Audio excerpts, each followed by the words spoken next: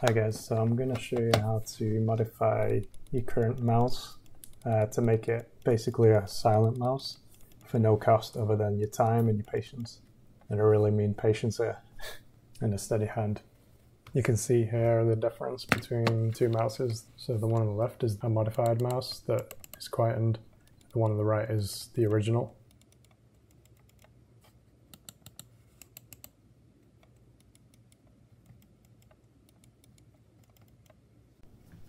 So I'm going to be using a $13 Tecknet wireless mouse for this video to compare the difference.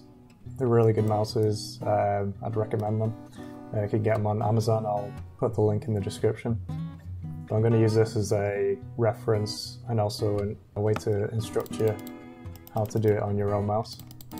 Basically it comes down to the micro switch that's inside. That's what creates the or generates the clicking sound. So before I get into this, I just want to put out a disclaimer that you should only do this at your own risk. I'm not liable for any damage that you may cause to your own mouse. As long as you follow my instructions though, you'll be fine. I just wanted to put this out there. So first of all, we need these tools.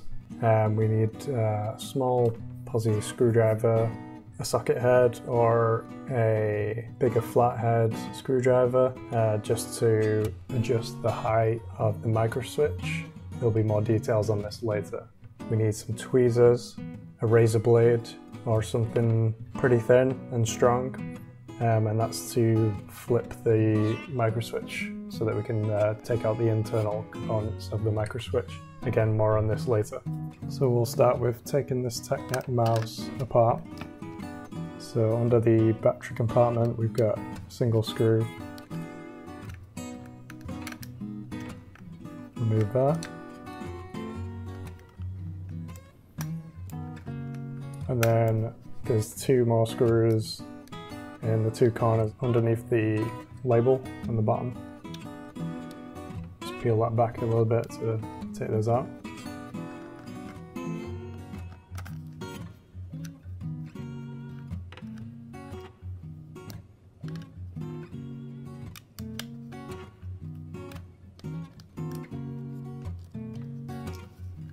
And then the base should be fairly easy to take off. So you can see the PCBs with the scroll wheel.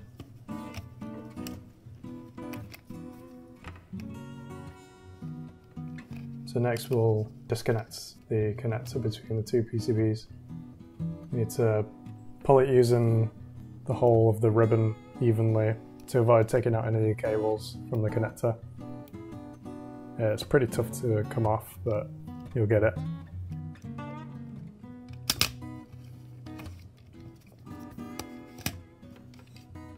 So now you can see the two micro switches at the front.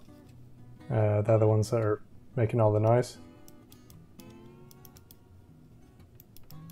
So to open those up, we need to get that razor or the thin object to peel the case off and expose the internals so we can modify that.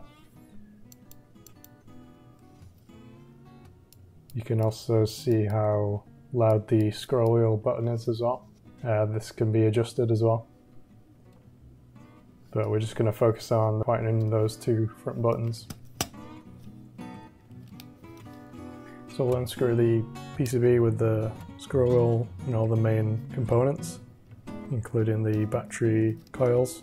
Just one screw for that.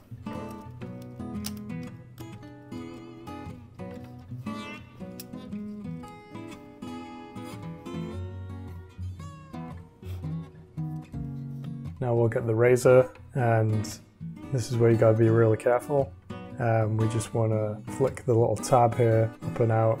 I'm using the edge of the blade rather than the sharp end, and you want to avoid kind of putting the sharp end anywhere near your fingers.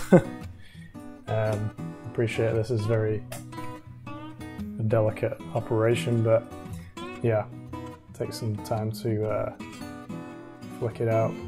I wouldn't use a screwdriver because that would make it worse. It would make it a lot more difficult to open up. but you just want to be able to get it right underneath the tab of the microswitch and lever it up, and you'll hear a click and then it'll hinge out. So with the microswitch housing flipped up, we need to retain the little white button that comes with it. It's really small, so keep it safe. We can now see the gold plated spring inside, which that is your button essentially. That is what creates or is generating all the sound, and it's the distance traveled for that spring. So we're going to reduce the travel of that spring, which will slightly affect the mouse functionality in that it will feel lighter to press down. But to be honest, this doesn't feel like a huge difference for me. I actually prefer just the lighter touch because of one, like the main reason being quiet sound, but because I click so many times day to day in my work, I like to not have to travel so much, like press down so hard to achieve the operation. But yeah, you can see this is the spring, and this is what it sounds like as it's being pressed down. And it's the travel in between, like the L-shaped kind of bracket, which that's what we're gonna push down in order to reduce the travel. So before we look at modifying the microswitch, we need to take out the gold-plated spring. Use tweezers to do that. Keep that safe to one side. And now we're going to modify the microswitch by knocking down the little L-shaped bracket that's on the microswitch. This is something that you're going to have to do by eye at first, and then just test with the spring inside afterwards by pushing down and just see how much travel there is after your modification. And you'll obviously hear as well what the difference is. So just be real careful.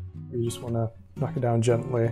I'm using a Torx head on my screwdriver just to have a flat surface to knock down on the bracket with. So you can tap the top of the screwdriver just to get a bit of force on it to then deform the bracket. After you've bent the L-shaped bracket, you need to put the spring back in. There's a specific way it goes in, and so on one side you've got the L-shaped bracket, which touches the flat plate of the spring, and then a wave in the center, a wavy sort of section of the spring which sits into another bracket, and then at the far end there's one more kind of hooked bracket which holds the spring in place. So you need to first place the flat section in the L bracket, so that's number one. Number two, put the wave section into the hook in the center, and then finally the bottom end section of the spring hook in. I basically hold on to the flat section while I clip that in. You'll see now.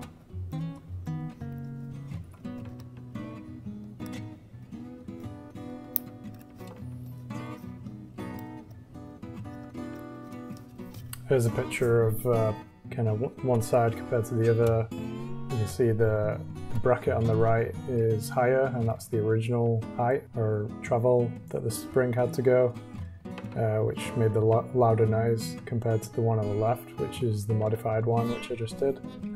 So the L bracket has been lowered.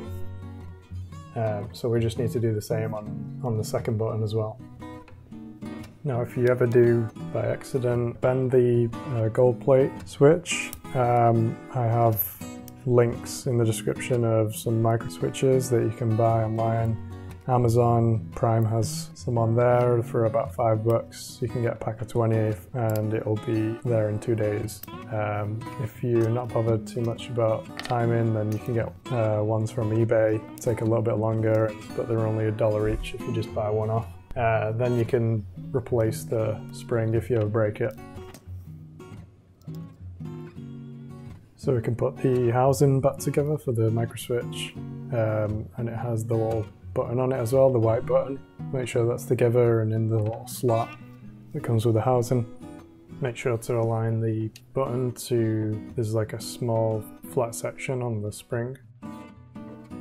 Tip it upside down so that the button doesn't fall out, and then have the PCB upside down as well so that you can offer it up to the microswitch and it just pushes in place as a push fit. And now we can hear the difference between the scroll button and our front right button now.